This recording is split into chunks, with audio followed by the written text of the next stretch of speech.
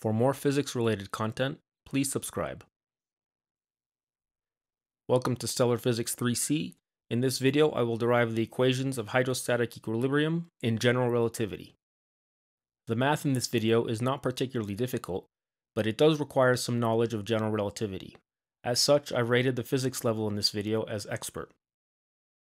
If you don't know anything about general relativity, you can still follow along, but you'll likely have some difficulty fully understanding where some of these physics concepts come from. Let's start off by going over some of the assumptions we're making in this video. When we looked at hydrostatic equilibrium in Newtonian gravity, we assumed that the star was static, that it was spherically symmetric, and that general relativity could be ignored, meaning that this quantity, called the metric deviation, was much less than 1. In this video, we're going to forego this last assumption. In the Newtonian derivation, we also assumed a polytrope relation in what was called the standard model of stars. We won't be making use of those assumptions in this video. First thing we have to do is set up our space-time geometry. So let's start off by going over what's called the Schwarzschild metric. And we're going to specifically look at a non-vacuum solution. So if you've done any general relativity, you're probably familiar with the Schwarzschild metric for a vacuum solution, meaning outside of the star. Now we're going to do the same thing, but we're not in a vacuum, we're inside the star. In a Schwarzschild geometry, the spacetime interval will have the following form. So ds squared is the spacetime interval, so essentially it's the distance traveled in space and time, and that is invariant to all observers. So everyone will agree on this value. D omega squared here is the standard spherical coordinate angular components, and we know it has this form because we've assumed spherical symmetry. That also means that there are no cross terms in here involving, say, a dt d theta or dt d phi, or dr d theta dr d phi, and that the rest of the functions in the metric, this e to the lambda and e to the nu, cannot depend on either theta or phi. Now, I've written these functions e to the nu and e to the lambda in this form. They don't need to be written in this form, but it's somewhat conventional to do so because it makes the math a little simpler. Since we're in hydrostatic equilibrium, we're also assuming a static solution. So that means there can be no time dependence anywhere in the metric. It also means that since r does not depend on time, that there is no cross term in here involving a dt dr, only the dt squared dr squared. So our metric is diagonal. In this video, I'm going to use a Schwarzschild metric because most people who have done general relativity are familiar with it, but I would like to bring up a different metric which I prefer, which is called the May-and-White metric. Now you can see that it's also spherically symmetric. We have the same r squared d omega squared, and there's no theta dependence or phi dependence anywhere, and there are no cross terms with angular components. So the geometry is spherically symmetric, just as in the Schwarzschild metric. But for the radial coordinate, I'm using the rest mass enclosed, which I've labeled m0. And I like this better because the rest mass enclosed is invariant to all observers. So what is the rest mass enclosed? It's just the total amount of particles enclosed multiplied by their mass. So everyone has to agree on this, because all you're doing is counting up the particles and adding up their mass. So if one observer counts 25 enclosed protons, everyone else has to count 25 protons. The r coordinate, the Schwarzschild r coordinate, is not invariant to all observers. So different observers will measure different distances, and they will not necessarily agree with the distances measured by the r coordinate in the Schwarzschild metric. You'll also notice that in the May-and-White metric we have time dependence. That's because this metric is generally used for a spherical collapse, so not for hydrostatic equilibrium. But you can get back the hydrostatic equilibrium equations, which we're going to derive using the Schwarzschild metric, by just setting all your time derivatives to 0. If you were to forego the static assumption for the Schwarzschild metric, now your r position would depend on time, and you'd have to include a dt dr cross term in the spacetime interval. And so now your metric would no longer be diagonal, and that would complicate the math quite a bit. So it's basically a more general form of the Schwarzschild metric, with a more intuitive radial component because everyone can understand what mass enclosed means. You're just counting up the amount of mass enclosed. So I'm not going to use the May and White metric, even though I prefer it myself, because probably more people are familiar with the Schwarzschild metric. But if you want to know more about the May and White metric, you can look up its derivation in this paper, Hydrodynamic Calculations of General Relativistic Collapse by May and White. So now we have to solve for these functions, e to the nu and e to the lambda, given an energy mass distribution. But before we do that, we need to go over the difference between rest mass and gravitational mass. Because in general relativity, you have to be careful about what do you mean by mass. So we have a space-time interval in a Schwarzschild geometry, but the radial coordinate r we're using does not measure proper length.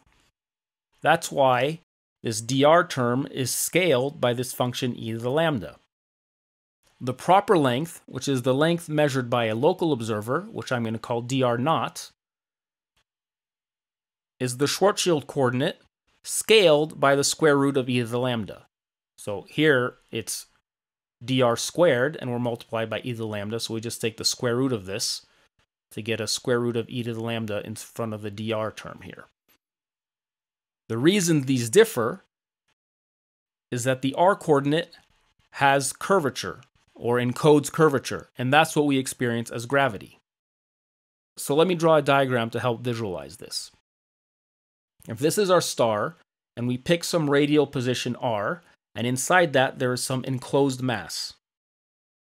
If you were to walk along this line and measure the distance you've traveled locally, you would be measuring proper distance, and that would not be equal to this radial position r. And as a result, the mass enclosed will not be equal to the rest mass enclosed. The gravitational mass, which is what determines the space-time curvature, is just the total mass energy content. E equals mc squared, so anything with energy counts as mass and will contribute to gravity. In order to get this, you just integrate the total energy density over the volume. So that would mean you integrate the rest mass density, which I've called R naught, and you have to include any thermal energy or internal energy. So if your material is at non-zero temperature, that's got energy, and you have to include that in this integral. And you're going to integrate over a Schwarzschild coordinate volume. That mass, which I'm calling the gravitational mass, sometimes it's referred to as the total mass energy content, is what determines gravity. So you can measure this mass by looking at orbiting objects.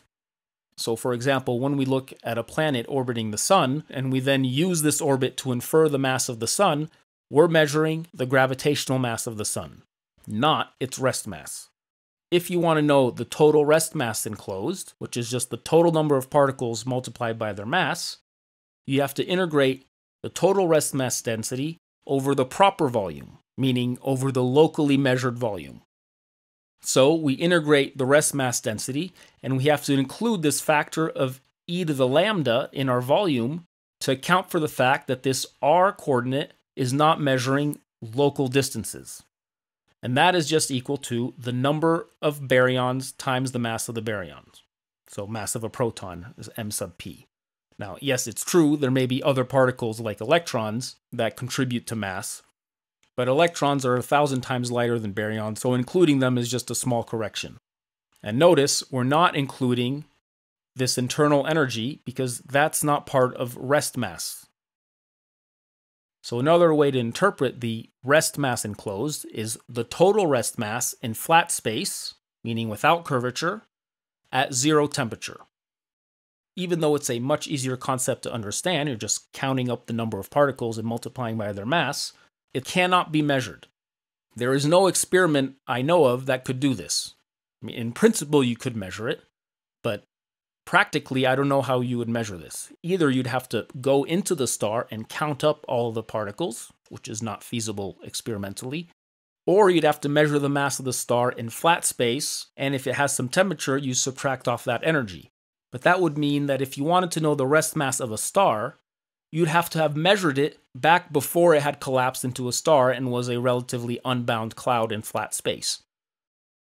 So while that's possible to do in principle, A gas cloud collapsing to a star can take millions of years, and for a human being, it's just not feasible to measure the mass of a gas cloud, wait around 1,000,000 years until it collapses to a star, and then measure the mass again to see the difference between the gravitational mass and the rest mass. This difference between the two masses, between the rest mass and the gravitational mass, we define as the binding energy of the star, meaning it's the energy you'd have to put into the star to break it up. We'll look more into this when we discuss energy instability in stars. If you're enjoying this video so far, please be sure to like and subscribe, maybe share it with a few friends. Okay, now that we understand the difference between these two masses, let's take a look at the Einstein field equations. On the left-hand side, we have the Einstein tensor, and this tells us about space-time geometry. So this has information about the metric. On the right-hand side, we have the mass-energy distribution. So this is called the stress-energy tensor. Again, if you don't know anything about general relativity, this is in a sense the relativistic version of Newton's law of gravitation. And if you don't understand this equation, it doesn't matter. I'm not going to solve it because it takes forever and it's extremely tedious. So I'm just going to set it up and then give you the results. So in order to go any further, we need to know what the mass-energy distribution of the star is. So we need to know what the stress-energy tensor is. That's T alpha beta. And we're going to assume a perfect fluid. So for a perfect fluid, the T00 component, which is the time-time component, is just the total energy density. And then the spatial components, which are labeled as 1, 2, 3. So 0 refers to the time component, 1, 2, 3 refers to the 3 spatial components. Those are all going to be negative of the pressure. And all of the off-diagonal terms, so where alpha and beta are different, are going to be 0. And on top of the Einstein field equations, we're going to add one more equation, which is the continuity of the stress-energy tensor. So this is the covariant derivative. It is equal to the regular derivative plus these terms involving these gammas, which are called the Christoffel symbols, and they basically account for space-time curvature. In a flat universe, they would all be 0. Or more accurately, you could find a coordinate system where they would be 0. If your space-time has curvature, there is no coordinate system in which all of the Christoffel symbols are 0. And finally, I'm using the Einstein convention here for this notation, where when you see two indices that are equal, that is implying a sum. Again, if you don't really understand the math here, it doesn't really matter. I'm just showing it for those who are familiar with general relativity, so that they can see where all this is coming from. Okay, let's first look at the solution to the Einstein field equations. The G00 term will give the following equation. So this term here is G00, and here we have the 0 component of the stress-energy tensor. I'm going to isolate the term with the e to the lambda on one side, and now I'm going to integrate over r. Now take a look at this integral here. This is just what we called the gravitational mass. So I can substitute that in and solve for e to the lambda. If you're familiar with the Schwarzschild coordinate in the vacuum solution, you'll actually recognize that these are the same. The only difference is that this mass here is now a function of r, because it's enclosed mass. So that changes with your radial position. But in the case of the vacuum solution, the enclosed mass is a constant. So that's the only difference. Now let's take a look at the G11 solution. Again, on the left-hand side, we have G11. And on the right side, we have the 1,1 component of the stress-energy tensor, which was just negative of the pressure. And I'm going to isolate this term d nu dr to get the following equation. I can't actually integrate this yet because I don't know what the pressure is. In order to get an equation for the pressure, I'm going to use the continuity of the stress-energy tensor. So here's our equation for continuity. And we can simplify this by using the assumption that we have a static and spherically symmetric universe. So that means that all derivatives involving time or angular components have to be 0, because the only thing that can change is the radial position. We also have that T alpha beta is 0 if alpha does not equal beta.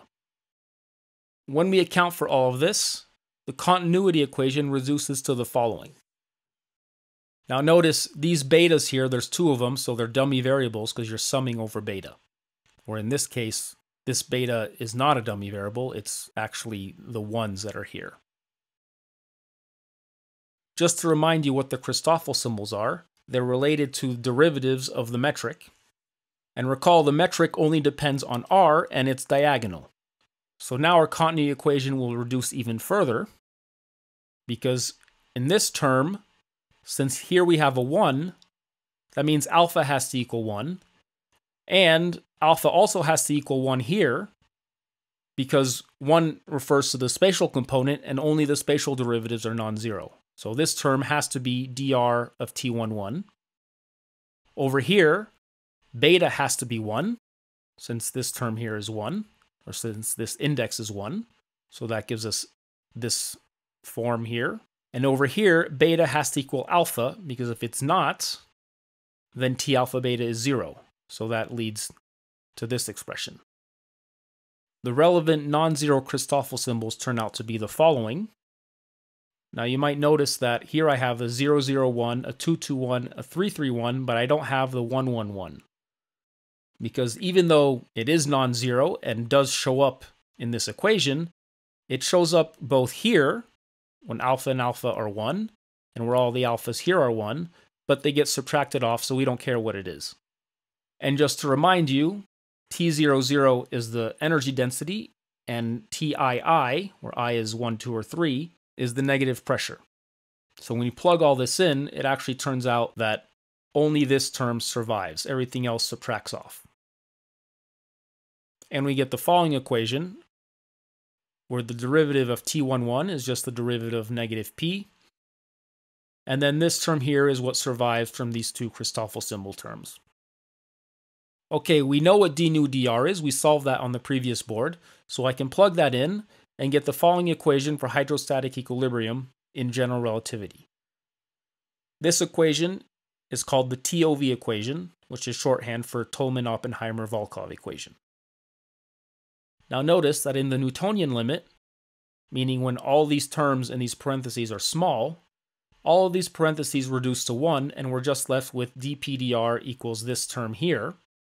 And that's the equation we found in Stellar Physics 3a for hydrostatic equilibrium in Newtonian gravity, where in the case of Newtonian gravity, this m will be m naught, so rest mass.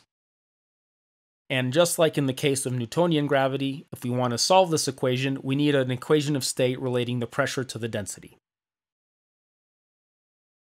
If you enjoyed this video, like and subscribe, and click the notification bell to be notified for the next video in the series, where I will be using the TOV equation to find the maximum mass of a neutron star.